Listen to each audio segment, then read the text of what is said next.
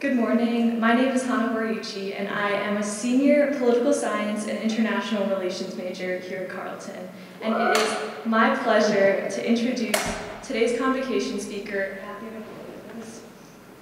Matthew earned his PhD in political science from the University of Massachusetts and his BA Phi Beta Kappa at the University of Pennsylvania, where he was a Benjamin Franklin Scholar. Before the 2016 primaries, when most people did not consider Donald Trump a serious political player, Matthew's studies showed differently. He warned Americans that Donald Trump's activation of authoritarians would make not just his candidacy as the Republican nominee in the primaries unstoppable, but his victory in the 2016 presidential election almost certain. Since those initial studies, MacWilliams has launched surveys and qualitative research exploring the global rise of authoritarianism and discussed the implications of his findings for the future of democracy with elected officials and civil society leaders across the United States, Europe, and Eurasia. His articles on Trump in Politico, the London School of Economics blog, and Vox have sparked international media debates that have contributed to the framing of Trump and his tactics as authoritarian. His work has been reprinted or referenced by leading media around the world, including The Washington Post, NPR, The Atlantic, CNN, and MSNBC, to name a few. In 2020, he published his book, On Fascism, 12 Lessons from American History, detailing the authoritarian strain that runs through American history. Matthew's talk is particularly timely here at Carleton because the overarching theme of our political science department this year has been democracy and autocracy. We've hosted panels and events centered around this topic and even put out the inaugural edition of our student-run political science publication with the theme Autocracy and Democracy. I am particularly interested in hearing what Matthew has to say because I've spent the year studying and collecting data on authoritarian populists. So without further ado, I'd like you all to join me in welcoming Matthew MacWilliams to Carleton College Convocation. Thank you so much.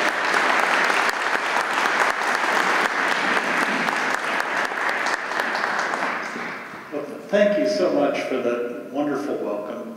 And thank you all for clapping. That's always so heartwarming to hear. I appreciate it very much. Sometimes when I get up, people don't applaud, they boo. You know, the sun is out. It's warm, somewhat warm here, not as warm as where I just came from. And it's opening day in Baltimore right now, where I came from yesterday, where it was 87 degrees. Now, my typical presentation is about the length of one of those new pitch count baseball games. About 3 hours, give or take.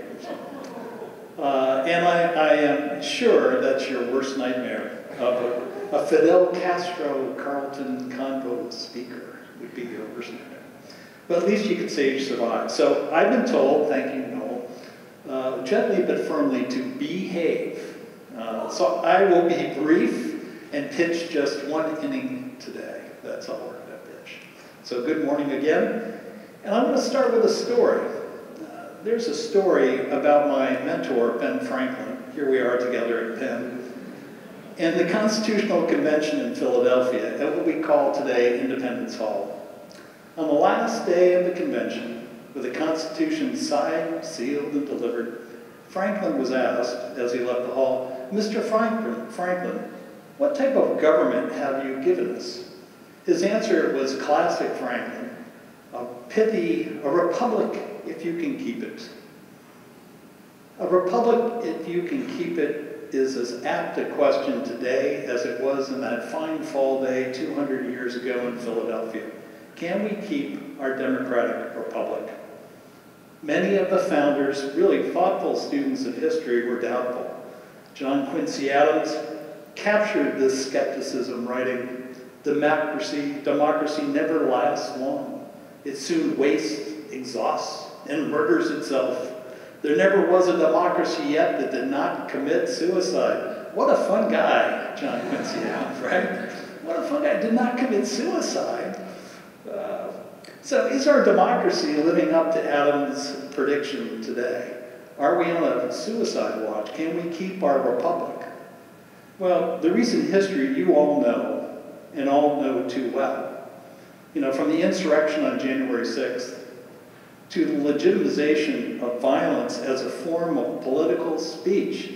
Republican Party declaring that the January 6th attack on the Capitol was legitimate political discourse? Really? Sacking the Capitol? Chanting, "Hang Mike Pence," hunting members of Congress? That is now considered legitimate political discourse?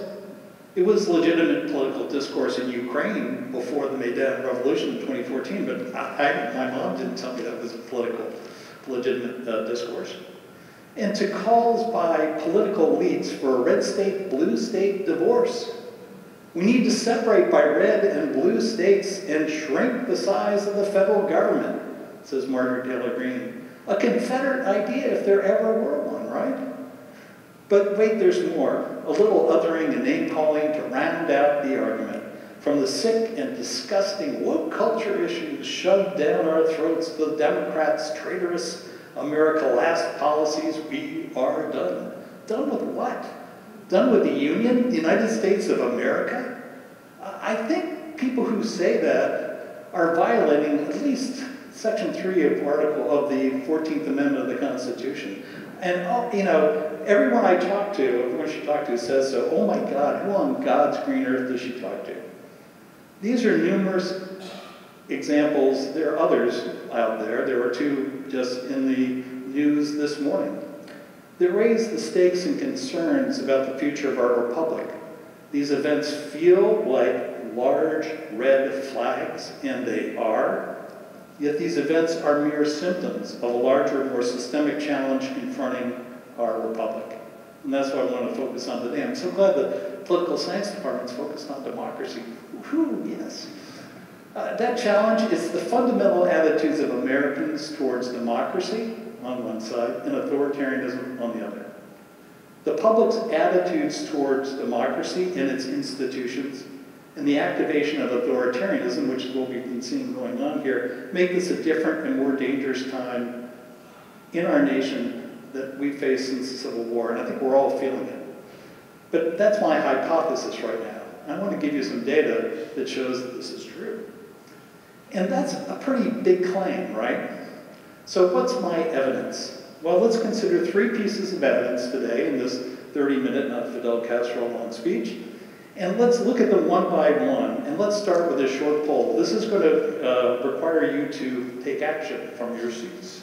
What's that for short? What's this poll? This poll has 4 simple yes or no questions, and here's how you take the poll. If you answer yes to my first question, please raise your hand. A little exercise early in the morning for us. And then as long as you answer yes to each of the subsequent questions, there are 3 more, 4 minus 1 is 3, keep your hand raised. Are you ready? Oh, I need to hear it. Are you ready? Yeah, all right. Okay, you understand what we're doing here? Okay, here's the first question. Now watch this, I got this great little thing here. Oh, you see that? Stand to be counted, jumped in there. Yes or no, a democratic political system is a very good or fairly good way of governing the United States. Raise your hand if you say yes. Okay, I'll do a quick up. Now keep them up. This is the hard part. Keep them up. If you said no, you're out of the game. Sorry about that. Good, let's go to question number 2. Yes or no, democracy is preferable to any other kind of government. Keep your hand raised, lowered if you disagree. Okay, thank you for playing. Question number 3, hope you're not getting tired. Army rule. Army rule. Watch this word, question is worded backwards. Army rule is fairly bad or very bad way of governing the United States. Yes or no? Okay. Fairly bad or very bad, okay? And finally, of those of you with your hands still up, a little early morning exercise, yes or no, having a strong leader who doesn't have to bother with Congress or elections is a fairly bad or very bad way of governing the United States. Watch, it's reversed ordered here. Okay, now let me do a quick count. Got to put on my glasses. Okay, keep those hands up there, please. Oh my God, all right, I've done that count. You can put your hands down now. Thank you for playing. I estimate that 84.7% of you, by my very quick math, answered yes to all 4 questions. Actually, you'll be closer to 90. You're one of the highest audiences I've been at. And if you answered yes to all 4 of these questions, you were considered a consistent supporter of democracy. Woohoo! So like 91% of us still believe in democracy. Yeah, a round of applause, because it's kind of important. Now the question before the House, now I'm going to pick on you, is what percent of Americans 18 years of age and older, so voting age and older, do you think are consistent supporters of democracy according to a poll that I just came out of the field with for the German Marshall Fund? What percent? I'm going to pick on someone over here. Just yell out a percent. 60, okay, over here. 45, whoa, Price is Right rules, remember, watch out. Hannah, what do you say? 43, okay, we got 60, 45, 43, anyone want to go higher?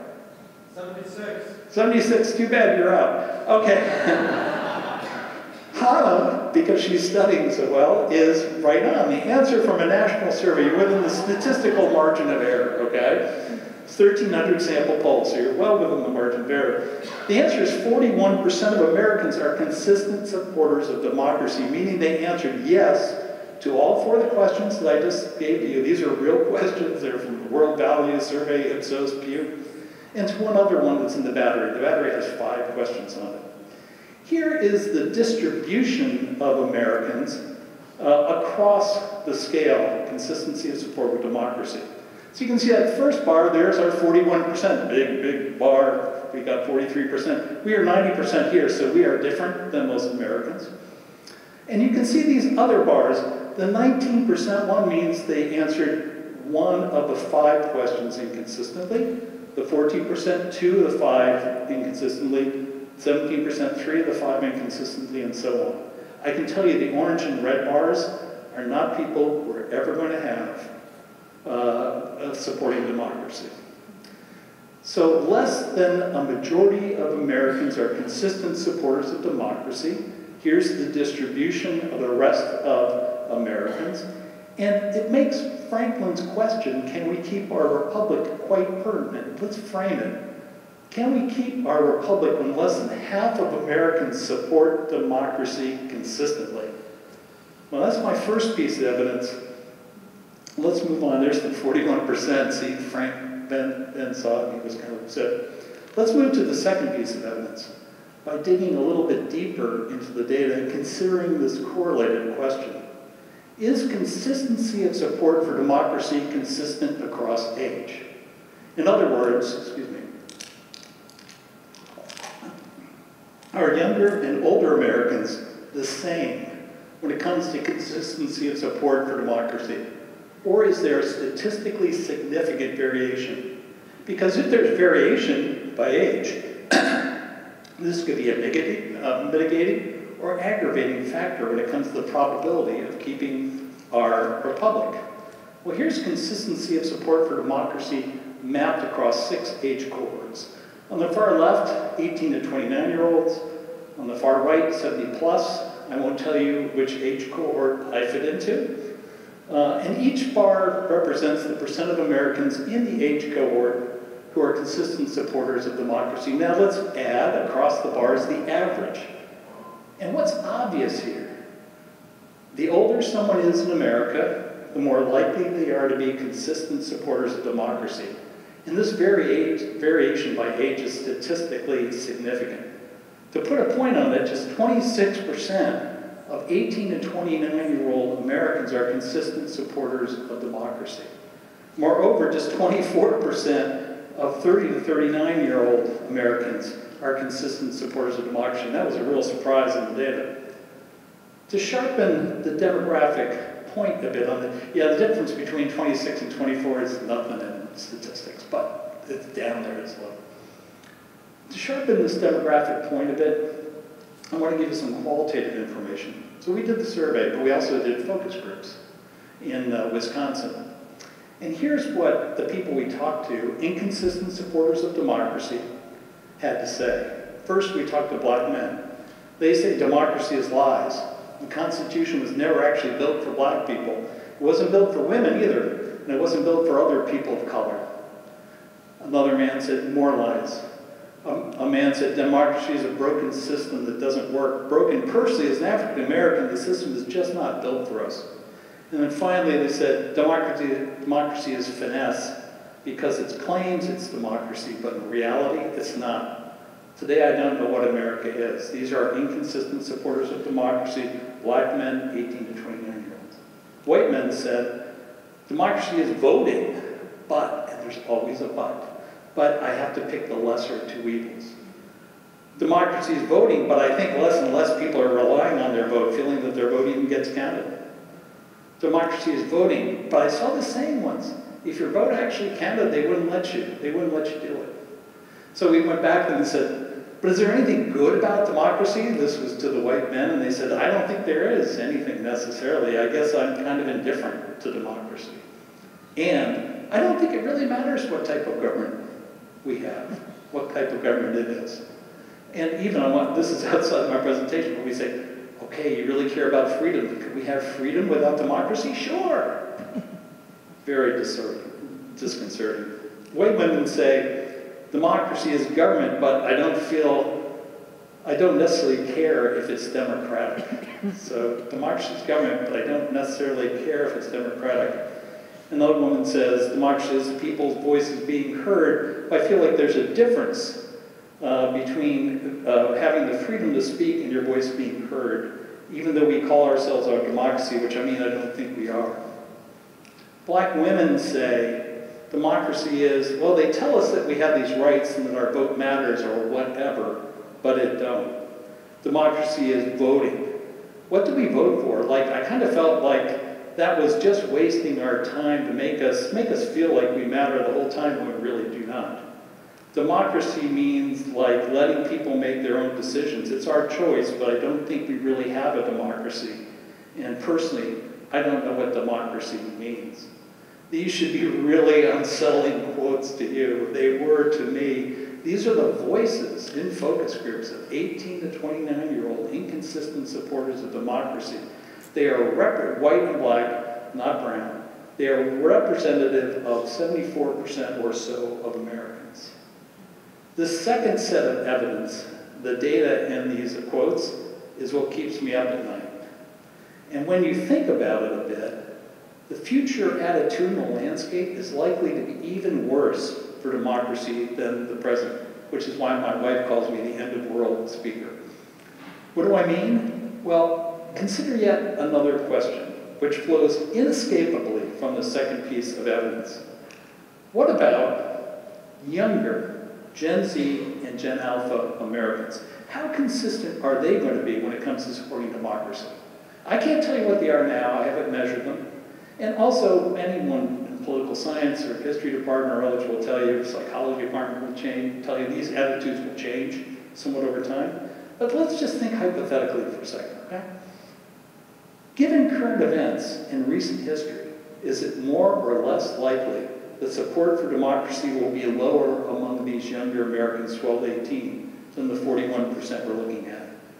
While I'm an optimist about most things, I'm pessimistic about this. And I predict that these Americans, when they reach voting age, will be less consistent supporters of democracy than the present national average. And if I am right, we are looking at the demographic ticking time bomb. Ticking away right now. And what is that time bomb? Just to put a point on it for you. As younger Americans age, the overall average of support for democracy across the United States will continue to decline. And our time bomb is ticking down at a time when the American attitudinal landscape is already challenging to democracy, freedom, and civil society. This is a real challenge. Okay, that's two pieces of evidence. I said I got three. I think I did. What completes my red flag concerns about the future of the Republic outside of the normal daily stuff we see in the news? Well, let me ask you another question. Which do you value more, A or B? Where A equals authority, obedience, and uniformity, and B equals freedom, independence, and diversity. Which would you choose, A or B? I'm not going to ask you to vote again because I didn't put on my glasses. But Americans, how do Americans fit into this? Where are they? Are they A or B? Well, 41% of Americans are more likely to be disposed to A. 41%. They are America's dispositional authoritarians. 18%, or just less than half of them, are highly disposed to authoritarianism. Another 23%, a little bit more than 50% of the 41, are just one step below them on the attitudinal scale. These American authoritarians are also more likely to, statistically more likely to, agree with limiting the freedoms of the press and media in the United States. In other words, they question the utility and need for a free press. They are more likely to agree. I often find myself fearful of other people, other races. They agree that increasing racial, religious, and ethnic diversity represents a threat to the security of the United States. They agree that sometimes other groups must be kept in their place, a very dangerous agreement. They agree it is more important to follow the will of the people today than the rule of law, principles laid out in the U.S. Constitution. And they oppose the notion that all groups in America should have equal chance to succeed, or they feign neutrality in the issue. I don't know. All right, let's look at these together. Fear, threat, othering, inequality, will of people over rule of law, limiting the freedom of the press. That's quite a list, and that's where these American authoritarians are more likely to agree with. You know, when fear or circumstance, inflamed by the rhetorical misrepresentations of a would-be autocrat, online disinformation, fear-mongering, and other, activate Americans' authoritarian predisposition, many will rise to the siren call of the strong man. They will choose fear over freedom, division over unity, uniformity over diversity, and obedience over liberty. We've seen this before in history. This is not new to our country. As Eric Fromm noted over 80 years ago in his seminal work on political psychology, and academic Karen Stennard argued just 25 years ago in her book, The Authoritarian Dynamic, which you should read if you haven't, when activated by fear, fear of other, fear of loss, fear of safety, fear of change, fear in all its many manifestations, we can all be really scared, right? Many authoritarians will choose to escape from freedom rather than defend it. In the face of fear, this is what quote from Eric Fromm's book, Escape from Freedom, freedom can become a burden too heavy for a man, it should be men and women, but it's just man, thank you, Eric, something he tries to escape from. And it's in its most virulent expression, when the benefits of division and othering exceed those of unity, of people and purpose, this process of group identification, aggression, othering, and protection can spiral out of control. That's what we saw on January 6th. Is this something new? Not really. Not really. It just, the expression of it was new, it was heightened, right? Since America's founding, there's been a perpetual tug of war between our aspirations toward a more perfect union and the authoritarian impulses that course through our policy and politics. Our nation's democratic, egalitarian aspirations have always been rooted with a darker pathological tradition rooted in authority, obedience, and hegemonic enforcement of the norms. No clearer example of this to me, of this historical tug of war over America's future, are the attitudes towards slavery and blacks, expressed by Chief Justice Roger Taney on the left, woohoo, great guy, and Abraham Lincoln.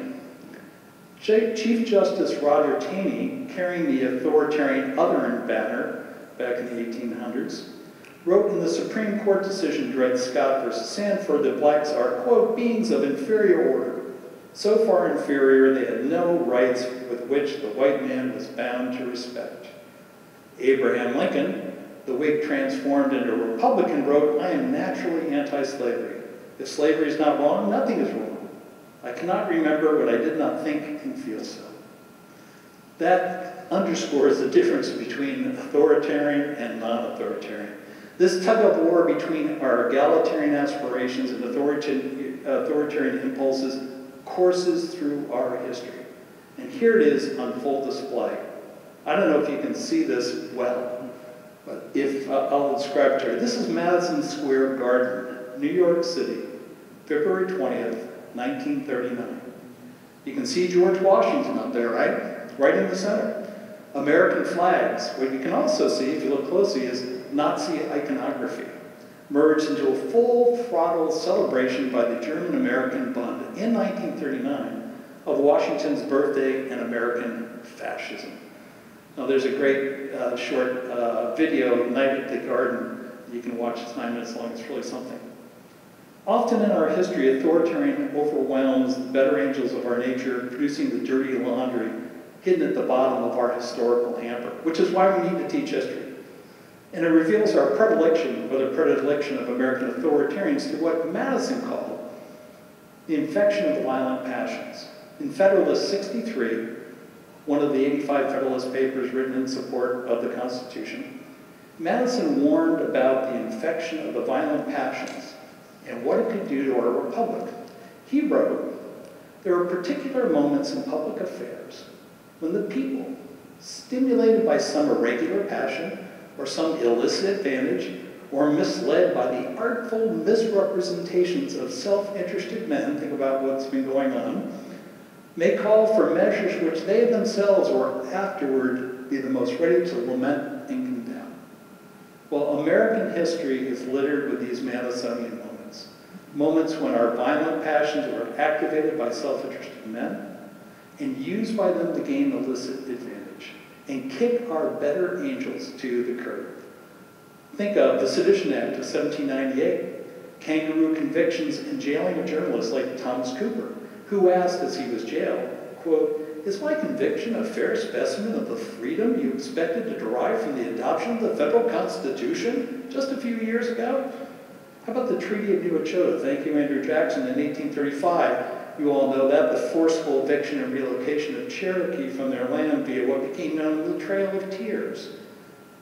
How about the driving out of the Chinese and Chinese Americans, not as well known, from the West, and the Chinese Exclusion Act of 1882, a bill Congressman Casson of Iowa warned in 1882 sanctioned persecution, violated core American values, this is in the record of Congress, and transformed Congress into a pack of race-hunting hounds. How about Madisonian moments, the 4,742 documented Madisonian moments that occurred between 1882 and 1968, when Black and other Americans were lynched and murdered. This led Mark Twain, excuse me for a second, get some water. This led Mark Twain early on in this carnage to rename the United States of America the United States of Lyncherdom. How about the rise of Father Coughlin, the radio lead of the Little Flower, of analog anti-Semitism and Christian front nationalism pervade on broadcast radio? It heralded the rise of hate radio in the United States, and it's a precursor of the digital disinformation that buffets us today. Want some more Madisonian moments? Here are a few more, and I'll go through them quickly. The Palmer rage. Never heard of Attorney General Palmer? He was worse than Bill Barnes. The internment of Japanese Americans, you've all heard of that. The silence of the law and the ugly descent into racism, as described by Justice Frank Murphy in the Supreme Court case. McCarthyism, the House Un-American Committee, and the search for enemies within, which we have today. It's been revivified today. The search for Comet Pizza pedophiles, to the mainstream and QAnon conspiracies. These Madisonian moments are not historical relics. They are here and now. In its latest report, the Southern Poverty Law Center counted 1,221 active hate and anti-government extremist groups. Nothing wrong being anti-government, but being anti-government extremist group across the United States. Fewer than the high water mark in 2018, but in recovery mode, according to the Southern Poverty Law Center, and willing spear carriers of the politics of hate and fear. The menace to our republic and the democracy it protects is here and now. Here and now is a line from Aldous Huxley's book, Island. He talks about here and now, boys, it's here and now. Which leads me to one last bit of evidence, a fourth bonus point, if you will. In a small discussion with 18 to 29-year-old inconsistent supporters of democracy, a randomly selected national panel interviewed through asynchronous qualitative boards, last week, I asked, how do you feel about democracy in America? Which statement comes closest to your view? It's not usually good quantitative. We use a little bit of quantitative to lead off the discussion. Well, 35% agreed they want to keep and improve democracy in the United States, even though it has its problems. But 55% didn't think democracy was possible or desirable anymore in the United States. And 18%, a third of those 55%, said they thought the government needs to be overthrown. The government needs to be overthrown. The good news is this is a small and statistically challenged sample. The bad news is it is yet another red flag that we are swimming in a riptide of historical proportions all in our lifetimes. And this riptide is amplified by the broadcast and digital media we all know so well, the media chambers. Their fear-mongering, disinformation, conspiratorial mirages, alternative facts, other rhetorical othering of out-groups. This is creating a propaganda loop that's really unparalleled in history, right? And it's aided and abetted by the fraying, threadbare, and out-of-date democratic norms and institutions that in theory exist to combat such forces, those that were set in the Constitution. So let me ask you again, is this something new? You know, yes and no. A disposition towards authoritarianism and the siren call of othering voiced by the strongman has always been part of American history. Madison and the founders knew this. Our ancestors were not magically washed of authoritarianism or the predilection to it when they landed on these shores. And the paranoid style of politics is also well known and documented. I mean, it's identified by Richard Hofstadter more than 60 years ago as a fixture of American politics. Wonderful essay. But the crisis we're confronting today is greater in scope and more deeply rooted. Why? Because American authoritarians are activated in a way not seen in the past. The public support for democracy that we've seen in democratic institutions is at a nadir. Elites seek power and fear-mongering and abandoning civil discourse as a path to power. Digital media makes it easier to spread fear and disinformation than ever before, and there are eyeballs and profits to be made spreading alternative facts. And the question is, what will you do? Our republic, what will you do to keep it? Now, you might say to Ben's question, my dear friend, I don't know. I mean, I don't really care. I hate politics. I hear this over and over again. I hate politics. I don't care. And all I can say to you in this room is, what would Paul Wellstone say to that one? I know what he would say. I've met him a few times. What he'd say. Or you might think, hey, there's nothing I can do about it. It's a big country, a lot of stuff going on. I'm just going to live my life as I see fit. Don't worry, be happy. That was a great Pharrell song, I believe. Others of you might say, Matt, we stopped being a democratic republic a long time ago. We're an oligarchy, a kleptocracy, run by special interests, for special interests, but I'm still free to do what I want, and that's all that matters. And to you I say, free riders have always been part of America. But that free pass you're counting on, riding on right now, might well expire in the next few years. And when it does, as the free riders of the Weimar Republic, Belarus, Russia, and a lot of other nations found, the results are quite unpleasant. Of course, many of you will say, because you had 90%, over 90%, who said they care about democracy and consistent supporters of democracy, I do my part, I vote. To you I say, voting is a necessary condition for democracy, but by itself it's not a sufficient condition to sustain it.